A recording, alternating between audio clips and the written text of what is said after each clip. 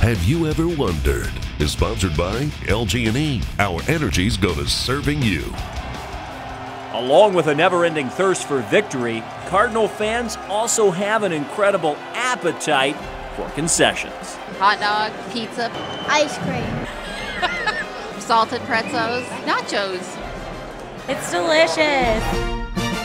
Have you ever wondered what it takes to feed 55,000 fans on game day? There's a lot of hungry people. There are, and it's a busy, busy week. George Cecere is a vice president with Cisco Louisville, which brings most of the groceries to the stadium, so Center Plate can cook it and serve it. We'll send at least 9 trucks out here during the week. And when you're saying trucks, you're not meaning pickup trucks. No, not pickup trucks. We're talking about 53-foot semis.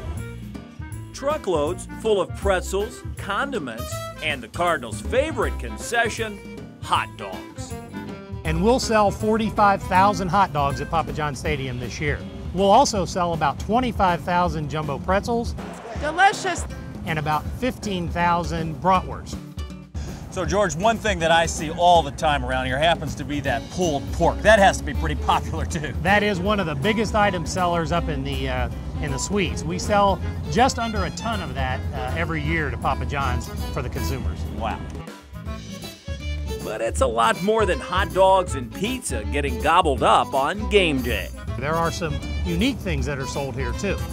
One item in the suites that's been a big hit this year, you might not think about as being a concession food, but it's a 32-ounce bone-in ribeye that you can share with your friends in one of the suites. Man, you're making me hungry. So if you've ever wondered what it takes to feed Papa John's Cardinal Stadium, thanks to Cisco, now you know. If you've ever wondered anything about the Cards, let me know. You can find me on Twitter at Kevin Harned, look me up on Facebook, or send me an email at kharned@wave3.com. Kent?